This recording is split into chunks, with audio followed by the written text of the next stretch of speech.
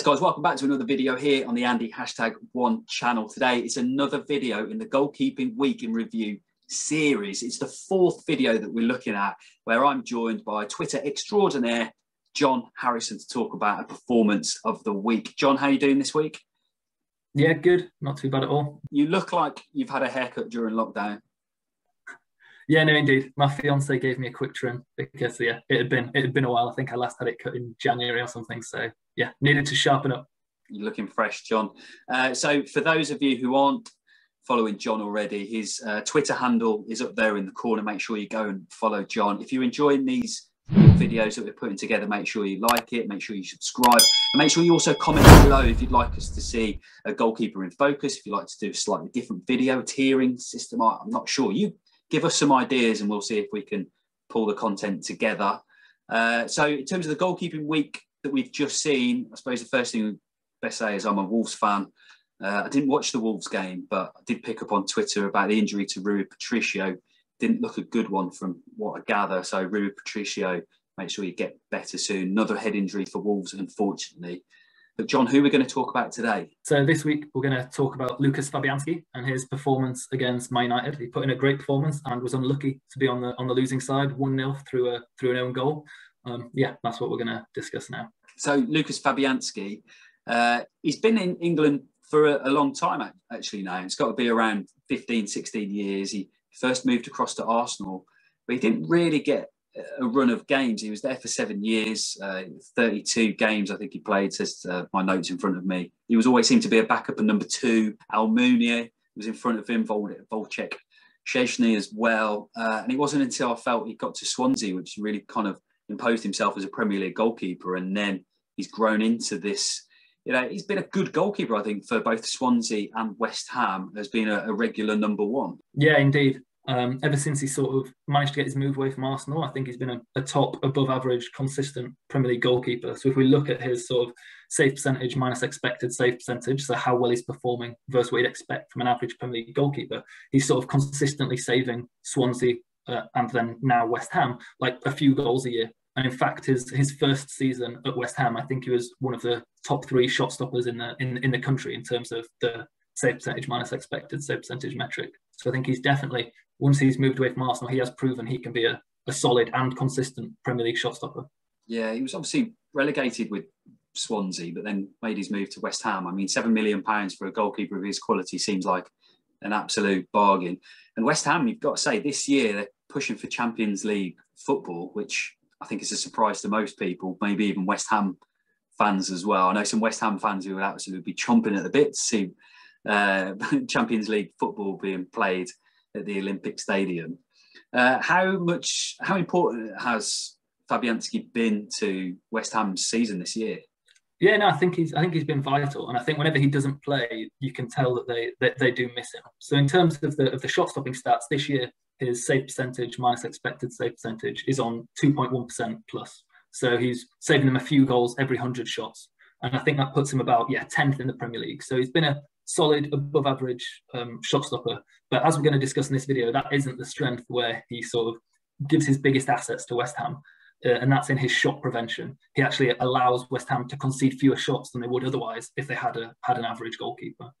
Yeah, I mean, just talking about shots, if you just to look at the highlights back from the game, you'd see 2 big saves that he made. First one from Greenwood, and the second one was from Bruno Fernandes just outside the box that we're going to chat about. But like you say, there was more to Fabianski's game than just shot stopping. Yeah, indeed. He's a really active goalkeeper and he always wants to help his defence out. So his ability to sweep up behind his backline and the ability for him to claim crosses and high balls to take pressure off West Ham is a really big asset. So I mean, just talking about that first save from Mason Greenwood, Man Utd cut West Ham apart really through the middle of the pitch.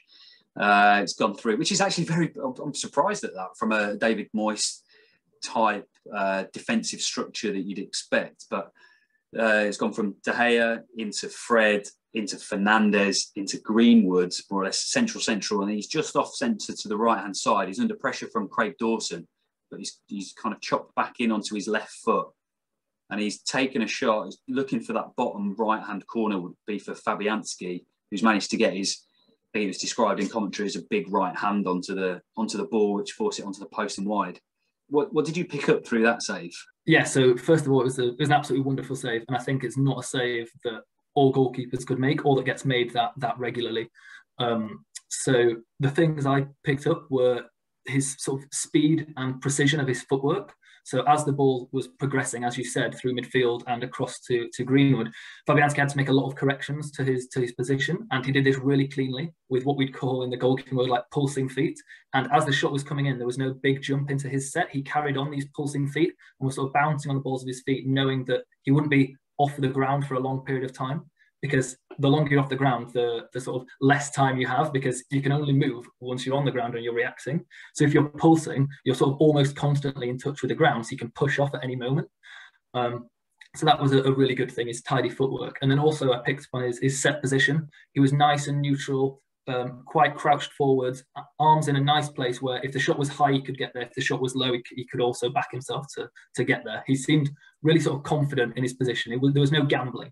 He wasn't watching Greenwood and being like, oh, I'm worried. Is he going to cut it back here? Do I need to go here? Do I need to go there? He was staying central, staying set, and being like, I believe my reactions will be able to make this save. Can you try and beat me? And I really like that about it. And then finally, I really like the sort of shot-stopping technique selection he used.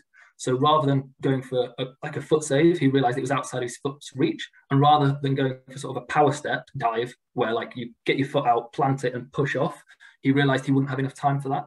So instead, he just swept his legs out from underneath him and just got a big, strong hand to it, because he realised the ball was going to be within his reach. And that was the quickest way he could get down to the ball. And yeah, if you look at the screenshots we've got, you can see he goes very quickly from being in an upright set position to bang, down on the ground, hand there.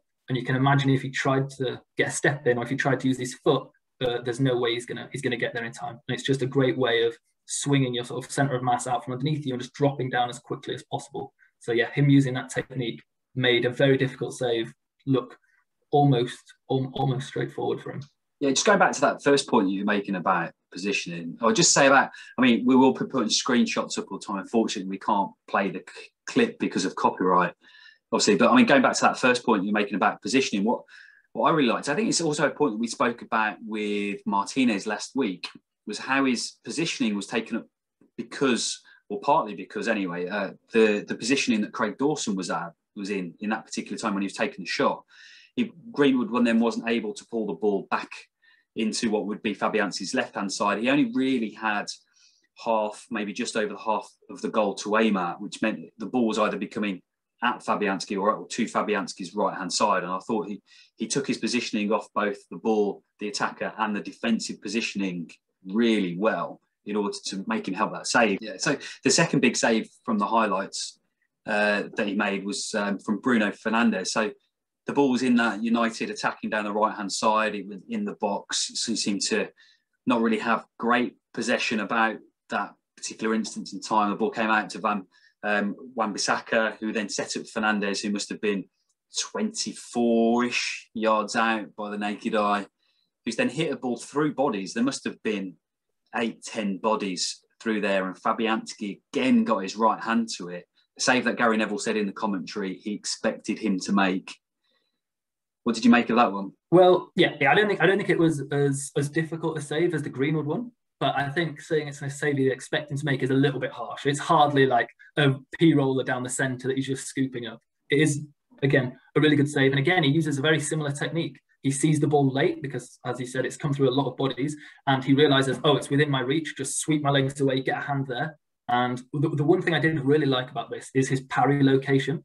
So if you look, he doesn't even parry it out for a corner. He manages to flick it sort of straight down the touch line, and Kufal gets there and clears it up the field. So he managed to just parry it to a completely safe location. The amount of times I imagine a similar shot from Bruno Fernandes, because of its sort of angle and how central it was and sort of fading into that corner, how many times we've seen a keeper parry that straight back out. I think, yeah, it was a save maybe you'd expect him to make. The sort of standard expected goals models have it as a sort of 0.22%, 22% chance of going in. So like you see them go in a fifth of the time, but it's still a good save. But I think, yeah, the most impressive thing was his parry location of not putting it back in for a rebound, of guiding it out almost for a throw in before Kufal cleared it. Yeah, I mean, I really like the work that you do on Twitter and the use of statistics within the analysis of goalkeepers. But I think it's worth noting at this point that not all of the models can exactly predict everything that's within that, because we've spoken about it's coming through bodies, but there are certain things that the models might not necessarily pick up to make it an easier or harder save, because that, for me, came through, like I say, a number of bodies. Which you mentioned you saw it late. I'm not sure how late he would have actually seen it for there, but then it's not a 22-yard shot, essentially. It's then it might have been a 16 or a 14-yard shot. Of then also you don't pick up those cues of the actual strike itself, so you wouldn't been able to see his hip position, his body position, where he's caught the ball, those kind of little nuances that you do subliminally pick up when someone strikes a ball in order to then inform your next action, your next decision. You don't pick up any of those. You see a ball blind that's just come through a load of bodies that you've seen late that you've got to react to. So that's the reason why I'd say it's a harder shot than a 22% stats model that's coming out. Yeah, no, indeed, I completely agree. It's one of those things that the statistics are far better than they used to be, but I still, would take them with a sort of an error bar range. So maybe plus or minus 10%. So because, like you say, it's going to know the sort of the rough number of players behind the ball. It's going to know where the ball was struck from and where it ended up, and it's like power. But it's not going to know those little details of, was there a person sliding across? Was there someone in his line of view? Was someone moving across in an offside position? All those little things the model won't pick up on because it's just not data that's logged. So yeah, definitely when we do quote these numbers, they're much better than just quoting save percentage or number of saves and things like that. But yeah, you're quite right. He should have saved it. Exactly. Or just saying he should have saved it. You can sort of at least roughly quantify. And I think it's nice to see that the majority of the time it sort of lines up with what you see with your eyes. So yeah, the Greenwood shot's probably a slightly better save than the Bruno shot. And I think most people, given the distances, one's from 24 yards, like you say, the other's from about 16, and they're quite similar locations, quite similar powers, it roughly checks out. And I think it's a useful thing to sort of guide the discussion. But yeah, like you say, it shouldn't be the be all and end all. And we shouldn't be going down to I quote the number because it's there. But yeah, going down to 22% exactly is probably, a little far-fetched. And it should be more thinking about it as it's between 10 and 30% would probably be a more accurate way of discussing this. Yeah, I feel you've had that conversation many times on Twitter in response to one of your threads to a fan of a team themselves. Yeah. The third thing that we wanted to talk about, Fabianski, is shot prevention.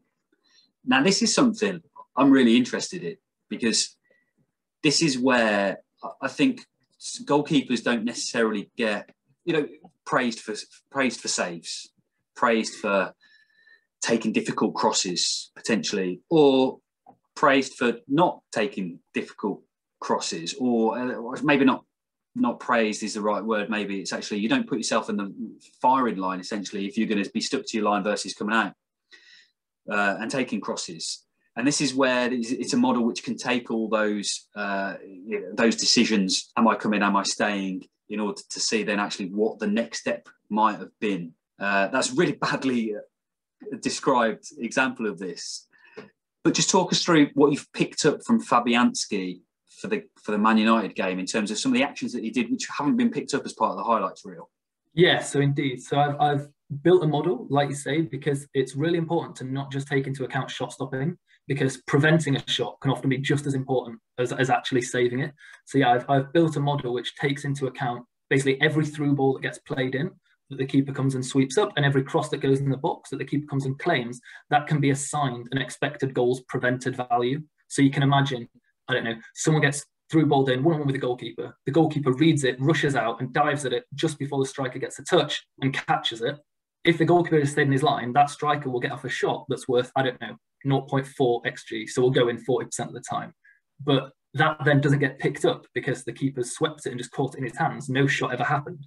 But what my model will do will assign to that goalkeeper 0.4 XG prevented due to his action. And yeah, the Fabianski game, like you said, was incredible. So overall, he prevented 2.21 expected goals happening against West Ham. So his sweeping and cross-claiming, according to my model, prevented them conceding almost 2 whole goals. Over 2 whole goals.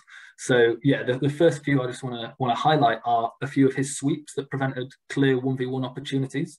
So There's the first one on Bruno Fernandes. So Rashford gets the ball on Man United's left wing and tries to play a through ball into Bruno, and Fabianski's outrageously quick off his line and manages to nick there just before Bruno gets a toe to it and catch the ball at his feet. And yeah, my model had this as preventing a chance worth 0.48 XG. So basically a 50-50 of a goal or not a goal. And Fabianski stopped him even getting the shot off. And I think it's, wonderful speed off his line, but also great bravery to be diving in at feet and making sure he secured the ball. And he didn't sort of back out and end up sort of palming it anywhere. He fully secured it and caught it, and there was no possibility of a rebound.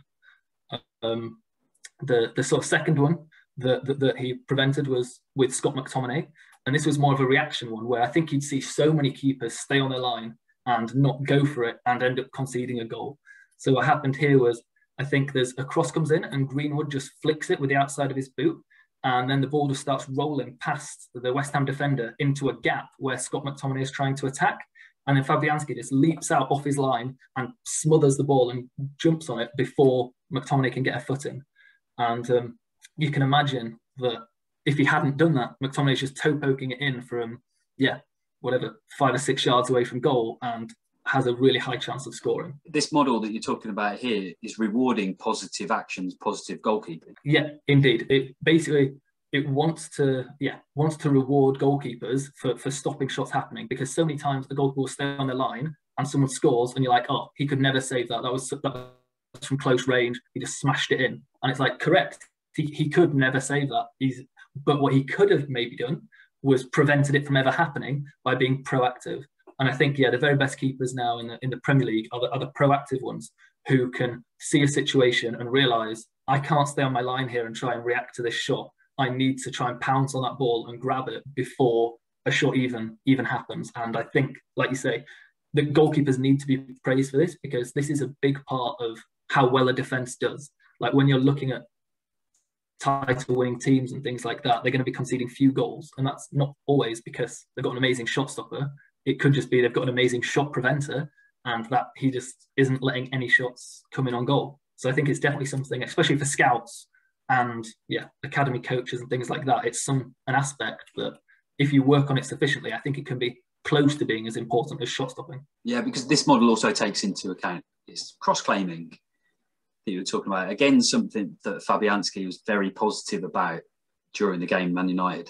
Yeah, no, indeed. So if we have a look at a few of these crosses, so the first one I want to highlight is a really nice low cross in, I think by Mason Greenwood. Yeah, he gets down the side, crosses it in low, and it looks like it's going to be a tap in for James right at the near post. And Fabianski gets off his line quickly and catches it just at his feet. I think he spills it a little bit and then pounces on it before anyone else can get there. And if you look at the screenshots, it would be how many times have we seen a cross coming in, a keeper just turns and then bang, it's past them because it's a shot from 3 or 4 yards. But Fabianski here realises it's coming across, he's got to go get there, dives on it. And my model actually has this as him preventing an 82% chance shot. And if you see the screenshots, you'll see that you can imagine if Fabianski doesn't come out for that, James is just going to toe poke it into basically an open goal. And there's very little chance of a defender getting a block on it or Fabianski saving it. Yeah, as you can say, just looking at the graphic that we've just put up now, the stars is what we're looking at here. So the white stars are where he's taken a clean catch and he's kept possession from there as well. So these are the 1, 2, 3, the 4 that are, they've kept possession. He's taken a catch. He's under pressure. He's done incredibly well. And the yellow is a punch, which has gone for absolute miles as well. So although they haven't retained possession, it's absolutely cleared the danger that was there. So there's 5 positive actions. Indeed, 2.2 unexpected goals prevented from ever happening due to his positive actions. And I think you're about to highlight that there is one point where his action actually makes a goal more likely for Man United. And this is a sort of mid-height cross from James that he comes to try and catch to prevent Rashford, who's bombing in at the back post, potentially getting a shot off. And he actually ends up sort of overstretching for it. And it just flicks his fingertips and he ends up dropping it about 8 or 9 yards out. And my model picks up on this because, like you said, we have, if you take a clean catch, you've completely prevented the chance. And whatever the XG of that was, you've saved for your team. Whereas if you punch it, there's going to be, wherever that punch lands, there's going to be some inherent XG you've sort of given your opposition. So if you punch it miles out of the box, there may be like a 1% chance that that's going to then come back and end up in a goal during that sequence. But obviously, if you drop it in your 6-yard box, suddenly you're potentially creating a huge chance for the opposition. And in this case, actually, it only just works out against Fabianski. So my model has him preventing about a 10% chance for Rashford, and then he gifts to Man United about an 18% chance. But luckily, there was no one in the box to take it. But I think this is an important thing in goalkeeping in general, that if you're going to be an aggressive goalkeeper and you're going to come for a lot of crosses and a lot of through balls, you will eventually misread a few and drop a few. But we can see from this game from Fabianski, and yeah, from the graphic we've got, his decisions were overwhelmingly positive and were overwhelmingly good for West Ham. He net prevented over 2 expected goals. So even though he has dropped one, I think it's very vital that we don't sort of destroy goalkeepers in the media and things like that for dropping crosses and messing up, because sometimes, yeah, maybe they are dropping too many or whatever, but often if they're doing that, they're a very positive goalkeeper and actually preventing their team conceding far more goals than the few you drop when someone taps in a season. Yeah, I absolutely agree with that. I mean, we're seeing errors leading to goals become a more prevalent stat than it has been. And the goalkeeper that actually comes to mind when you're talking through that, I mean, I'm a little bit older than you, John, is David James. David James got labelled as someone who might have an error in him generally from crossing as well, but he was such a positive goalkeeper. I would love to see this stat for him versus the amount of goals that he apparently gave up because of his aggressive goalkeeper. I'm pretty sure that it would be so far positive in one way. It could finally put a lot of conversation on the table about how good goalkeepers are and the various different, how rounded goalkeepers are, and the stats to back that up.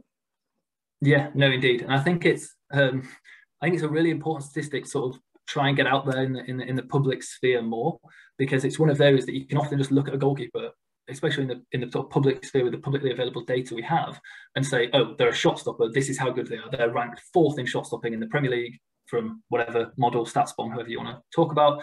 Therefore, they're the 4th best goalkeeper in the Premier League. But no, it doesn't work like that. As you said, like if you're a really good shot preventer, it doesn't actually matter that much how good your shot stopping is, as long as it's not woefully bad.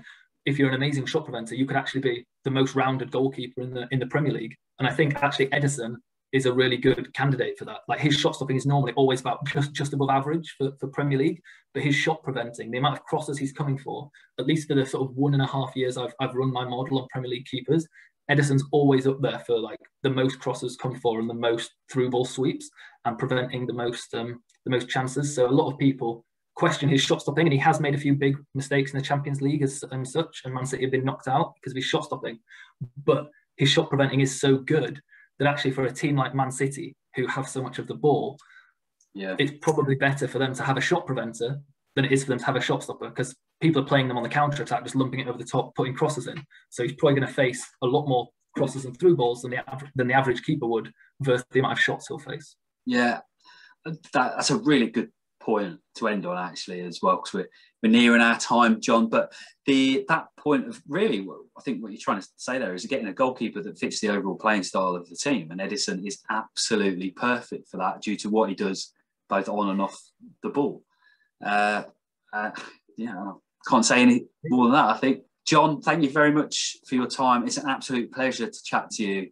I feel this is like a mini CPD course for me, continuous professional development, in order to understand more about stats, goalkeeping, and all the rest of it. Really enjoying our chats and how insightful they are, and of course your Twitter feed as well. So just another little plug, if you're not following John already and you've made it to the end of the video, make sure you do go check out John. His Twitter handle is up there and it's also linked in the description below.